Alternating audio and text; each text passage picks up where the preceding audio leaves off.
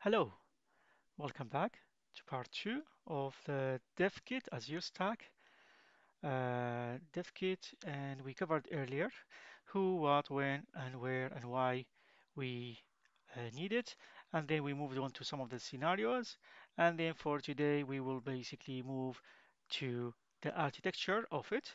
So what we have to cover here, we have to cover how we can integrate and the requirements around it. So without further ado, let's we jump into the first part. Component minimum requirements recommendation, a disk drive for OS. We need a general Azure Stack for POCing, CPU, RAM, BIOS, network card, and most important part is need to be HW logo certified hardware to be utilized at least with Windows 2012 R2. That will be the minimal requirements, yeah? Then if we start from the second column, one like C1 OS disk with 200 GP, either options will work for us like SSD or HHD or HDD or 4 disk for the POCing and dual socket CPU at least. Look at the RAM, 96 GP RAM. So this is the minimum requirement. Again, recommendation is 128 RAM and 16 dual sockets.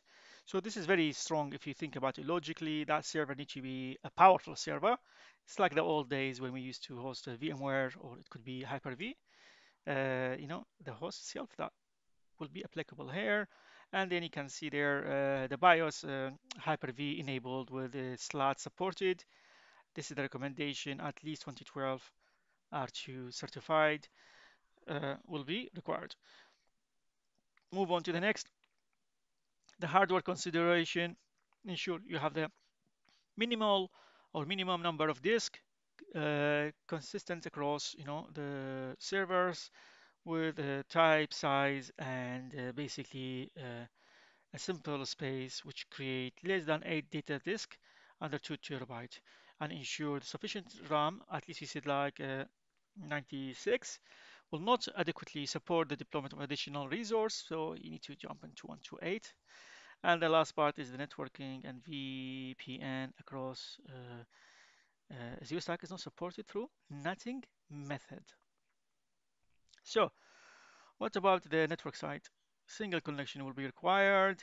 Reserved network ranges will be needed for the infra storage, HNV, external VIP, and transit network resource endpoint. And at the moment is IPv4. Soon will be 6. It is in POC at the moment, or let's just say like in preview. Key difference, border gateway nothing virtual machine is deployed, which does not support multi-node approach. No switches are required and either static or dynamic. You can recommendation using static require for additional parameters. We move to the next part, which is the multi-node difference around scalability, resiliency, and networking. One node where all the infrastructure and tenant VMs they exist, and resiliency will be mirrored for storage configuration. And same thing we spoke about earlier about the network and BGP NATing. This is like a very common architecture. You can see the link there. Again, Azure Stack architecture, where you can find the slides and drawing if you are interested in. Now, using a dev kit wisely, making sure like a non-production deployment of Azure Stack, a great place to start.